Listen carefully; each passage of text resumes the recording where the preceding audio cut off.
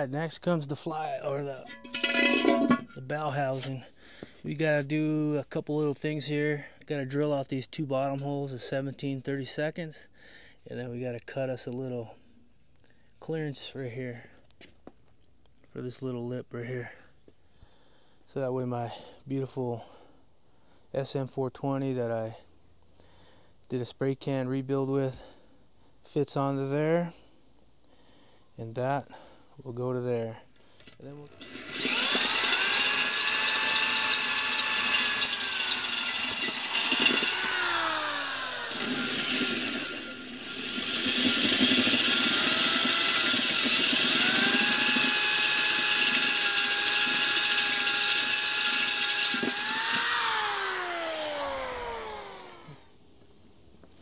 oh yeah, so if you noticed, it didn't come, you know, I had that automatic, and now we're putting this 4-speed in, and my bell housing that I got off Marketplace didn't come with bolts, so these are the original bell housing bolts that I got off one of my bell housings here. They're 1/2 inch by 13 thread, coarse thread, and then 3 of them are 1 3/4, and this big one here is 2 inches. So 3, and then 1 is 2 inches. The big one I think goes down here. That's, what is this, bottom passenger side here. It's got this huge chunk. That's what size these bell housing bolts come in. A lot of times you get these bell housing without bolts, so there we go. So what we're gonna do now is mate these, but we can't do it because up here,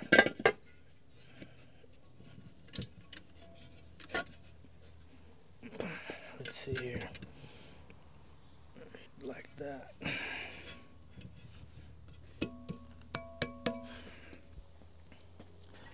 Okay, so what we're gonna do here is mate these, but I can't get a full bolt on it here because it's hitting right there. So we're gonna have to do a little cutting here. Little cutting. Then I like to have a peephole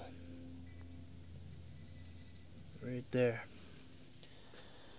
So to inspection. Got us an inspection window here. Cut that little window out here. That way we get full seatment.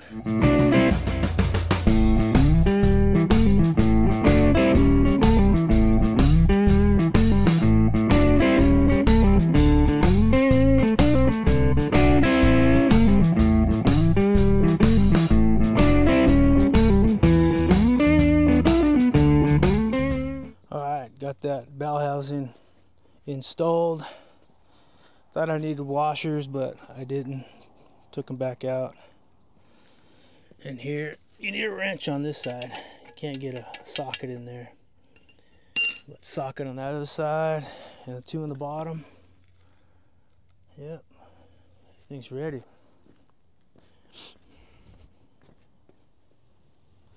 So I got 2 transmissions here that I'll be messing around with the next couple weekends.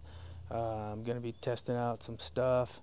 We got clutch plates. We got 2 kinds, a look, and then the other kind from the big Willys parts house, the kits that they sell. So we're going to test those out. The clutch disc, you know, the big parts houses, they come with a disc. We're going to test those, and then online, people are saying different kinds and whatnot, so we're going to test those out. A couple of them, I got a couple of them, and then we'll test them out just to mess around out here. I got this out, you know, why not? Hydraulic clutches, I got 2 of them. I'm going to test them both out, see which one works. Let me see here. Oh yeah, these holes, see, inspection holes here, these are all if you want to do it. I mean, you don't, those are not required at all, so I wouldn't sweat those if you don't want to do that. But if you do it correctly, not like me. They're about, what is that, like 1 inch right there. That's where it would be better, right there. That works. You can totally see down in there and see the clutch work, but you have to hover over on top of it.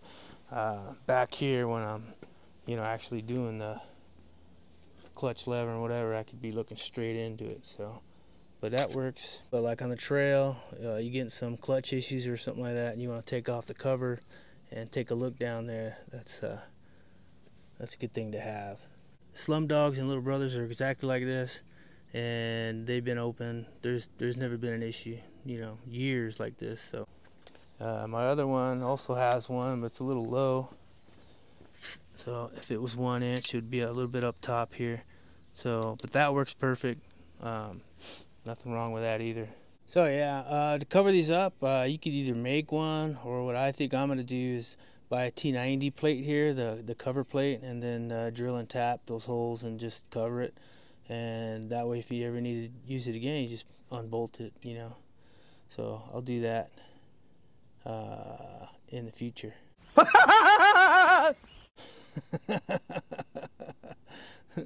But those are just if you want to.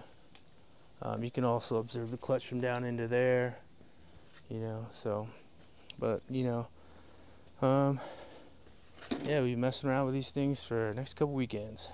And thanks for watching.